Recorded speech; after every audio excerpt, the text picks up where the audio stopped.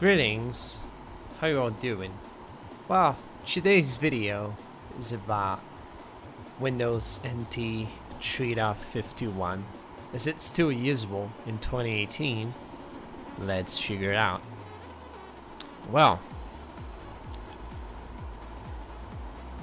the answer for that is either yes and no, because it depends on what you're planning to do with the system.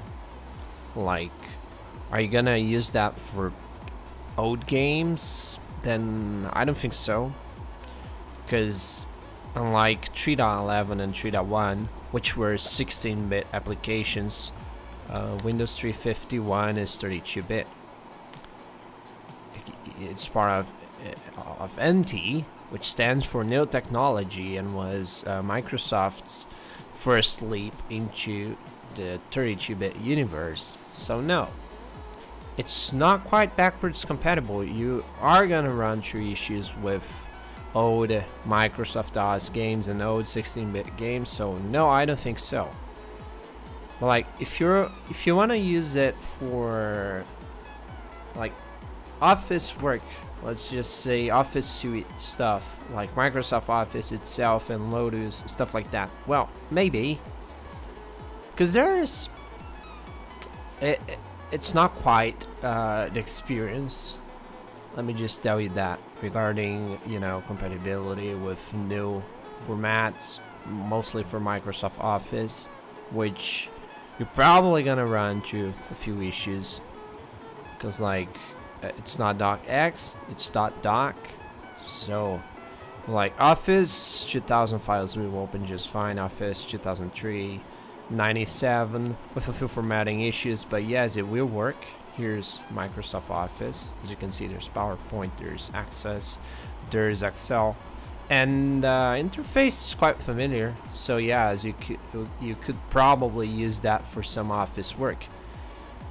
Not a big deal here at all. You could definitely, write your school projects, university stuff, and print, but like, you couldn't save it anywhere. I mean, you could use floppies, but then again, you would have to buy a floppy to USB drive so that like you could carry your stuff around, because like no one has floppies anymore. Like most computers don't come with floppies. They barely come with USB. Yeah, I'm looking at you, Apple. They barely come with USB 3, let alone floppies. So no, it's not quite the thing you would carry around, because no one would have a floppy drive so that you could, slide your floppy disk in and, look at your documents, or maybe play your PowerPoint presentation. So no, I don't think so. Not for that kind of usage. But like, if you want to just keep notes for yourself, if you're writing a secret book about how you like hamsters, why not? I mean, no one would ever, know how to turn on Windows 3.51 after all. It's a little more complex than just normal Windows, so yeah, it would keep people away. If you want to hide, like, if you want to keep sort of diary and, talk about your secrets, your deepest secrets, go for it, because it's probably the safest way to do that.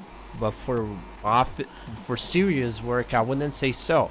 Like, there's a few things in this suite, not Microsoft Office, but Lotus down there, that I would use today. I would definitely use, like this one, the organizer. It was very popular back in the 90s, and I kind of get why, because it was dope. It was really dope. The dopest thing ever. Let me load one I made so that you guys can take a look at it. It's not serious, of course. It was just a joke with a few appointments and shit. But as you can see, it's pretty much like your very own schedule thingy, and you can organize yourself. The name says all. Like, it's very clear, very straightforward, very simple to use.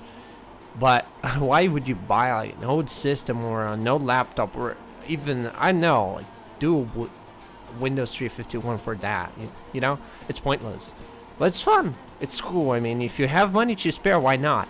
I mean, you could spare like 24 $25-30 on a small old laptop, and then, you know, load the organizer and use it to organize yourself.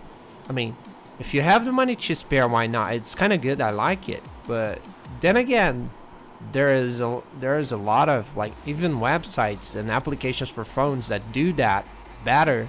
So it's kind of pointless, but still fun, because it feels really 90s. You know, you look at this shit, it's just, it screams 90s all over the place, and it's cool. I would definitely use that. I mean, I'm serious. If I really had a Windows 3.51 laptop, which I don't, it's an emulator, but if I had one, I would definitely use Organizer, because it's kind of cool and it's simple to use. And I don't know, there's, you know, the 90s factor. You know, it's kind of hype now, the whole 90s thing. But still, let's close that and move on to something even cooler, which is, of course, Lotus Word Pro, which is a word processor with samples and, yes, a very odd format, which is MWP. I don't know if that works today, probably not, but as you can see, it looks amazing. We have like a bunch of layouts which you could use for your own kind of stuff. See, company newswire, and then it has it's all formatted. You just gotta get the text in there, and boom, there you go. It's not as straightforward as Microsoft Word, but it's there, it works, and there's free stuff that does it better now, so no. But it has a cool factor. It's kind of charming, you know. And then we have like 1, 2, 3, which is pretty much Excel. We have the organizer. We have a screen cam player, dialogue editor. I don't know what would that work for. Like maybe for like novel writing or something. I don't know, but it's still pretty cool. And you have a translator for macros. So you can make your own macros for 1, 2, 3. So, you know, a few key shortcuts and shit. Pretty cool. But usable today? Wouldn't say so. I mean, as I mentioned, for yourself, if you want to keep like your secret diaries and shit, why not? I mean, it's the safest place ever to do that.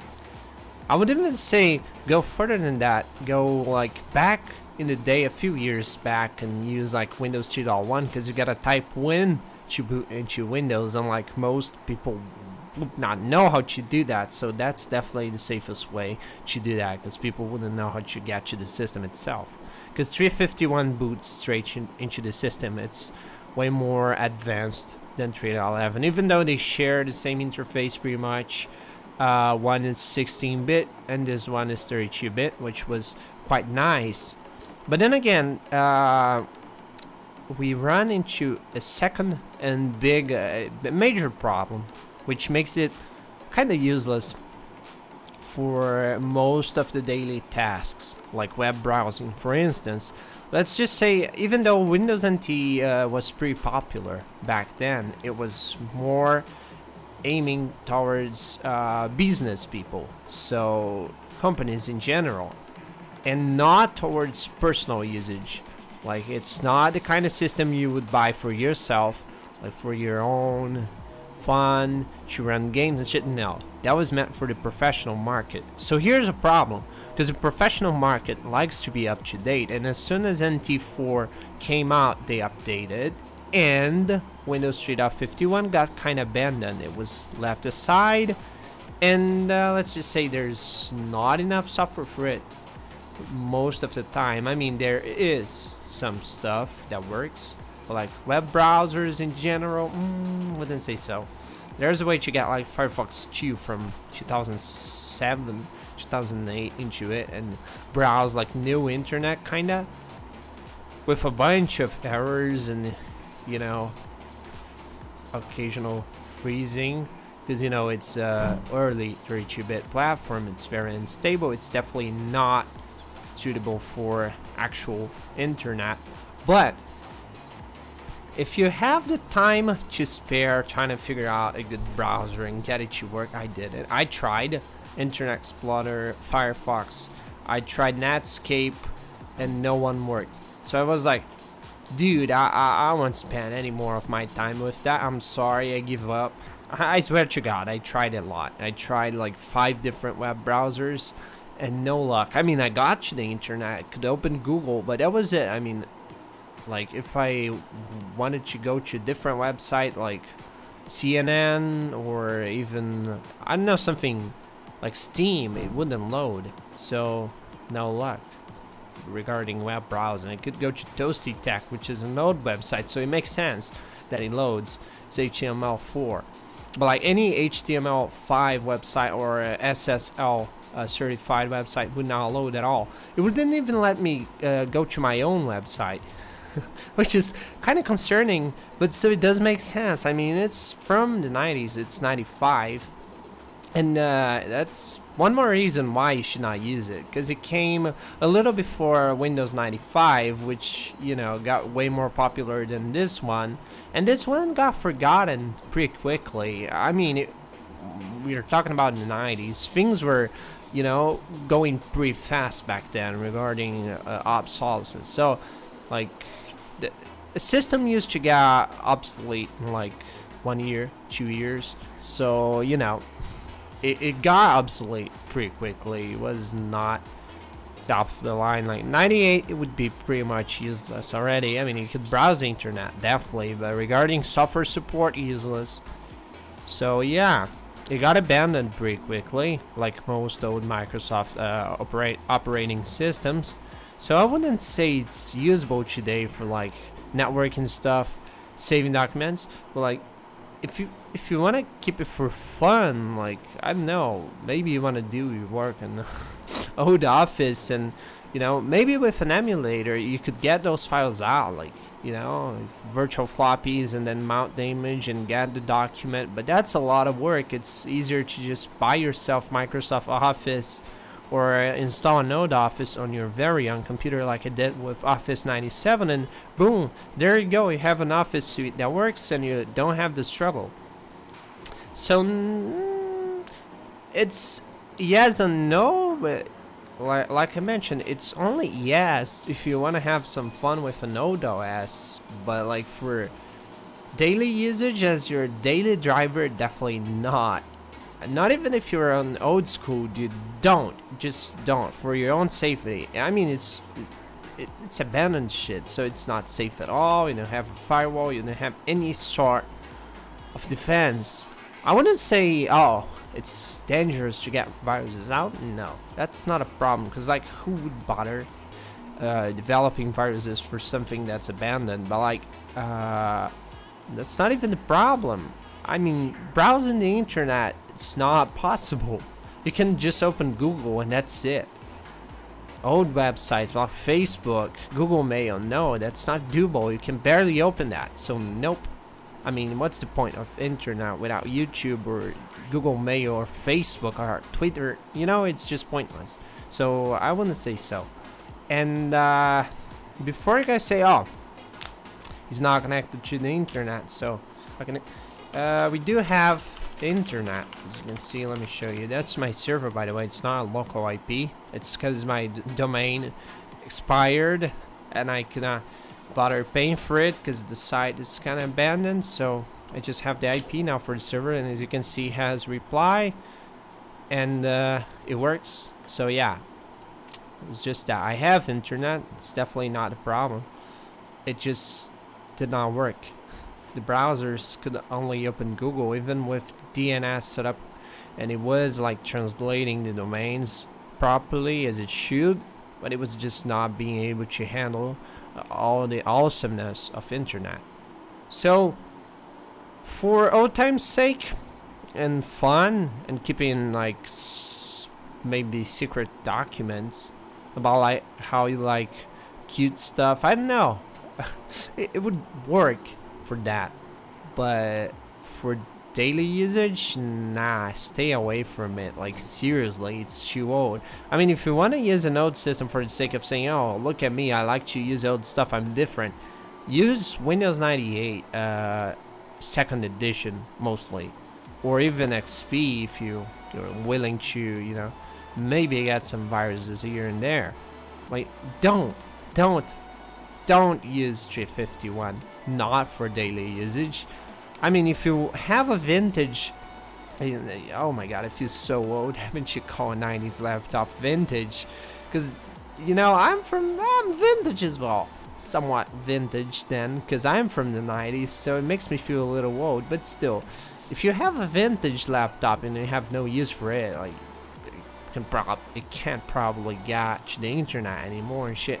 I mean, install it, have some fun, play with the games. There's a lot of games. Look at that. You can play Minesweeper, you can play Solitaire, you can play Free Cell. Amazing. Yeah, you can definitely do that. But for daily usage, better stay away from it, because there's not much to offer. I mean, you can use Notepad, you could maybe do some calculations and a paintbrush, maybe Photoshop, old school Photoshop.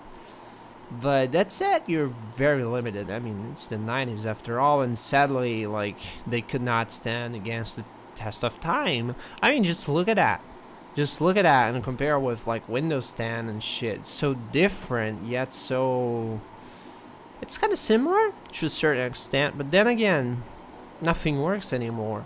You could get a bunch of old software and maybe mess a little bit with games and shit that work with 351, which is not gonna be easy to find. You have to find 32-bit applications that are backwards compatible with 351, and not only Windows 95, which is quite the struggle. You won't find it, so you better make the jump to 95 if you want to have a retro gaming system. Like for office tools, yeah, maybe 351 does the trick, but then again, it's a workstation software which got outdated pretty quickly. So if you want to have a workstation OS, use NT4, because 351 is just, it's abandoned. It was abandoned pretty quickly, and I mean, a few companies maybe still use it for automation, stuff like that, but not for live usage like internet and shit. They just use that for, you know, their internal, I don't know, maybe they have a sort of industry setup that needs Windows NT 351 to control it. Like, I don't know, robot arms and shit. I don't know, just you know, an idea. But yeah, I don't see any other usage for that in 2018. So if you want to have some nostalgia and bring back some good memories, yeah, sure. But for a daily driver, definitely not. It's not even, I mean, 90s stuff is useless now. It's not even worth questioning that, because it's pretty obvious. I mean, support, safety, you know, internet, and new internet standards, you know, they can't just cope with that anymore, so it's not doable at all. And if you have money to spare on a vintage laptop just to mess around, yeah, why not? Or maybe an emulator like I'm doing here. It's fun, you can play around, see what works, what does not work, install some old software, bring back the memories. But for daily, that's not a good daily driver. It's what you got. You got pretty mad. I mean, I got mad yesterday trying to get an internet browser to work. It was just not easy at all. I mean, I got Google to open, so that's a plus, but like the rest was just a nightmare. System was freezing and halting, and you know, no. So here's your answer.